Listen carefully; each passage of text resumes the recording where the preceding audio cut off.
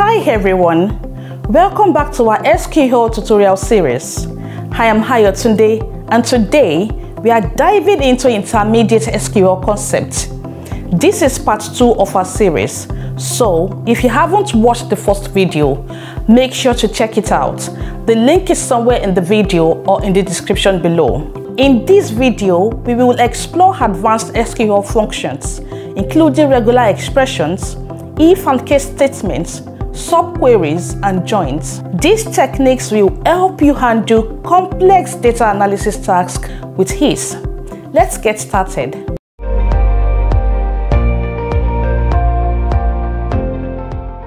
First up, let's look at the REGEXP function, which stands for regular expression. It's a powerful tool for advanced filtering. To get the sample code for that, you need to first make sure you're in the right database. We're going to be using the same database, that is the university data that we used for the part 1 of this tutorial. So double click on that, go to File to get a new query tab. Here is the sample query. This query selects all records from the university's table, where the country starts with the letter U. This indicates the start of the string. So let's break this down. Select asterisk selects all columns from the table. From universities specifies the table to query, and this filters records where the country starts with U. The semicolon indicates the end of the SQL command. So run the queries to see all countries starting with U. Here's the report we have. All the countries we have here are the ones with the first letter starting with U. Try modifying the query to explore other filters. For example, you can change the pattern to C to find countries starting with C. And there you have it. We have countries like Canada, China listed here.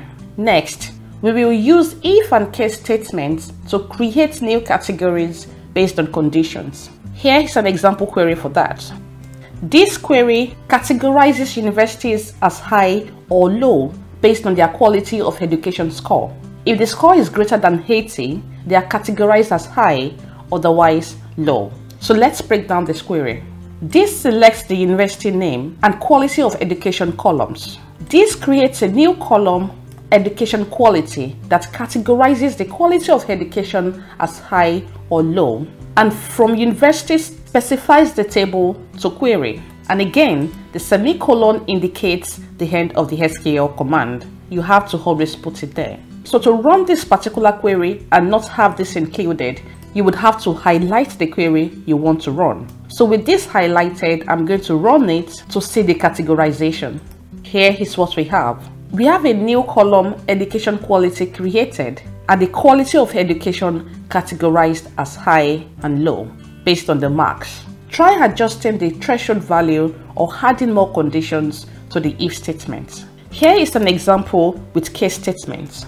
This case statement creates 3 categories: low, medium, and high, based on the quality of education score. I'll break this down. This selects the university name and the quality of education columns. This categorizes as high if the score is above 80. This categorizes as medium if the score is between 60 and 80. And this categorizes as low if the score is below 60. Again, this specifies the table to query, and the semicolon indicates the end of the SQL command. So let's run this query to see the categorized data. We have an extra column created, the education quality, with the quality of education categorized as medium, low, and high. Subqueries allow you to use the result of one query as a part of another. Here is an example query. This query shows each university's name and quality of education score alongside the average quality score of all universities. The subquery calculates the average quality. So let's break down this code. This selects the university name and quality of education columns.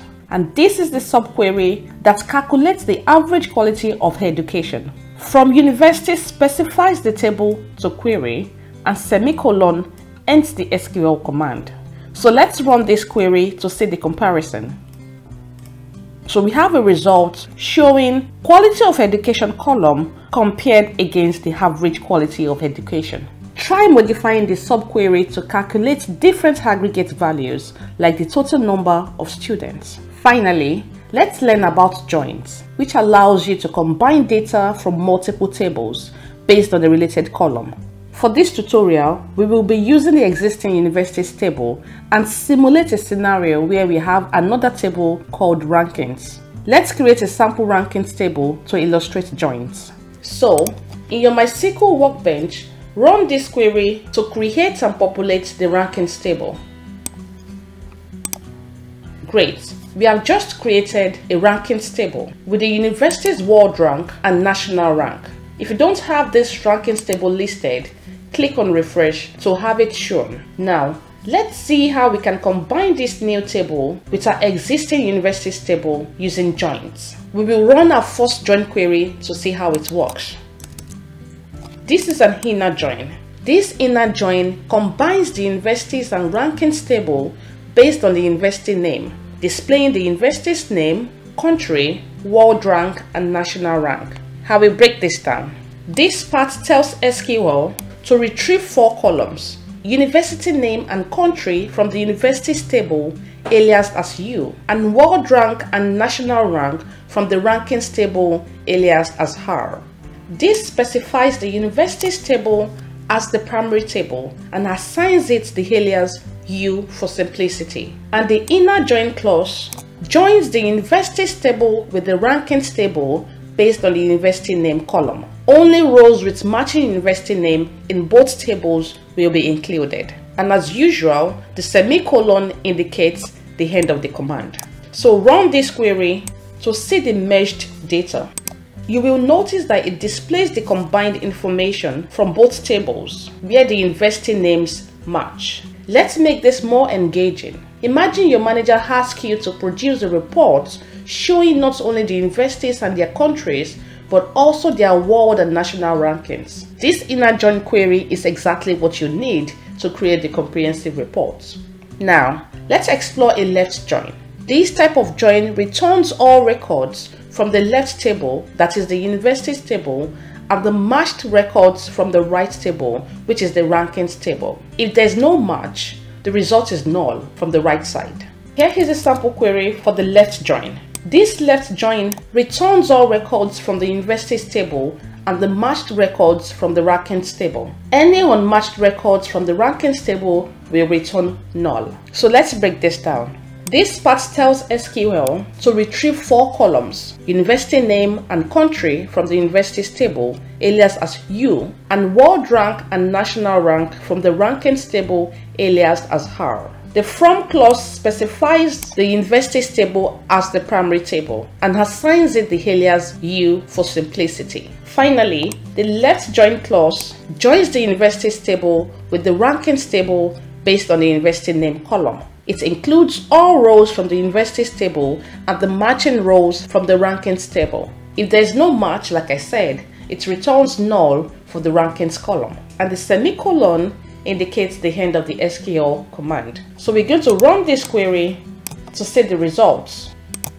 You can see that we have rows with null where there's no match. For example, if a university is listed in the universities table but not in the rankings table, the world rank and the national rank column will show null for that university. Let's also make this more engaging. Imagine you need to prepare a comprehensive list of all universities, but some of them do not have rankings table available yet. By using a left join, you can ensure that you still get all the universities listed, and you can easily spot which ones are missing ranking information because their rank columns will show null. So to summarize joins, here are the most common types of joins and their purposes. The inner join combines rows from both tables where there's a match in the specified columns. If there's no match, the row is excluded. Left join or the left outer join returns all rows from the left table and the matched rows from the right table. If there's no match, the result is null from the right side. Right join or the right outer join returns all rows from the right table and the matched rows from the left table. If there's no match, the result is null from the left side. And finally, we have the full join or the full outer join. It returns all rows when there is a match in either left or right table. If there's no match, the result is null from one side. Try experimenting with these different types of joins to see how they can help you combine and analyze data from multiple tables effectively. After running your SQL queries and getting the desired results, you can export the data to Excel for further analysis. So after running your queries, click on the Export button in the Results section of MySQL Workbench. Choose CSV or Excel format and save the file. So with that, you can export your data to Excel or CSV for further analysis. In part 1 of this series, we covered how to link SQL queries with Power BI to create dynamic and interactive visualizations. If you missed that, make sure to check out the first video for a detailed walkthrough on integrating SQL with Power BI. And that's it for this intermediate SQL tutorial. We have covered regular expression, if and case statements, subqueries, and joins. These advanced techniques will help you perform complex data analysis efficiently. Don't forget to download the free practice file from the description below to follow along and practice your skills. If you found this video helpful, please click on the like button, subscribe for more tutorials, and leave any questions or comments below. Thank you for watching, and I'll see you in the next one.